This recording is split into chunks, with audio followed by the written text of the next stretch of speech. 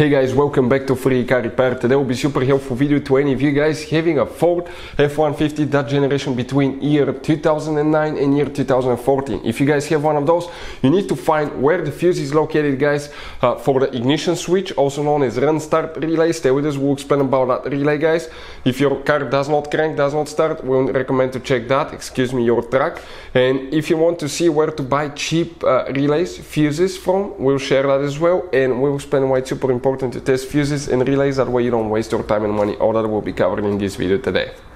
Before we start, let me tell you a little bit about us, guys. On this channel you will find all the fuse videos on Ford F-150. We're going to make video for every single fuse, so if you're on the road, stuck in the middle of somewhere, you need to find a specific fuse, you can just come to the channel, search for it, find it in less than, let's say, 30 seconds. You don't even need to pull your manual out of the glove box, and most of the times you will be even missing this one. Something else, guys, we take cars here at the garage and we take them completely apart. We fix engines, transmissions, bodywork. We show you how to fix pretty much anything. And the mechanical work, guys, okay, electric codes and things like that can be found on our main YouTube channels.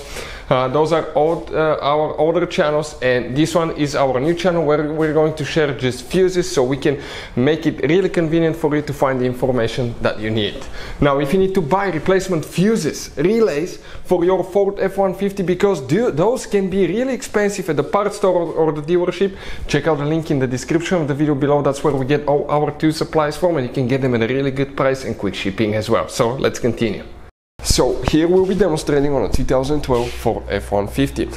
You guys have multiple fuses for the ignition start switch as well. For the ignition switch, check ignition switch fuses, we'll have complete video on our channel as well. We have two fuse boxes, but we'll need to work only in the fuse box that's located under the hood. Once you open the hood, right above the radiator fan, right here in that cover, you have the fuse box. And when you open that fuse box, you're going to see the layout right here, guys. You can see you will be facing on this side, and those relays will be towards the windshield side.